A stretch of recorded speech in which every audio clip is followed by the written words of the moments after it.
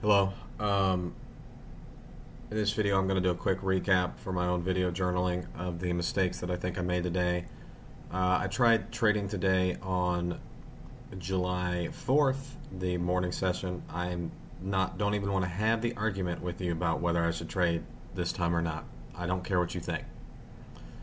That being said, I was short from up here, and then I covered those 5 contracts way too early.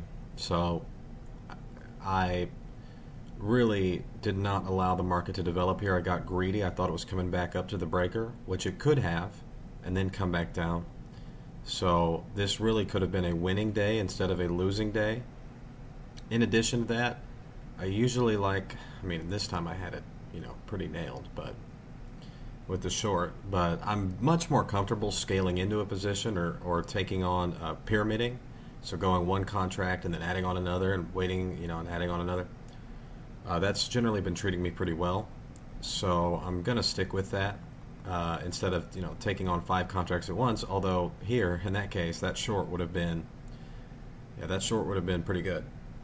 So, the mistake here was taking on 5 contracts at once. That has not been the entry mechanism or the risk management that has worked the best for me.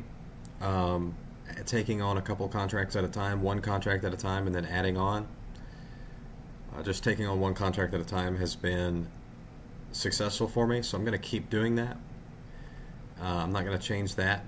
Although in this instance the entry was really good because I had 5 contracts on, I wasn't comfortable holding it for the duration, which that was the duration. So if I'm not yet comfortable taking on a full entry and a full exit, for whatever reason I'm just not as performative with that, then I'm going to stick to taking on one contract at a time. Maybe one day if I'm a multi-millionaire I'll take on 2 contracts at a time, but right now just one contract at a time. So that's that.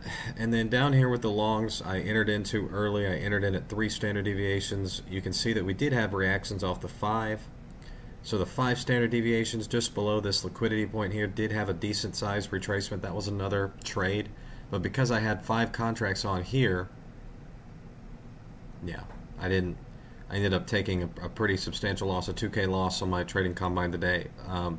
Again, because I was taking on full trades instead of doing my normal scaling in. And so a normal scaling in would have been 1 contract here, maybe 1 here, maybe 1 here. And then at that point I would have, I mean, that was the mistake today, is trying to do full trades all in one spot. I have done better with pyramiding and cost averaging. Okay? I've just done better with it.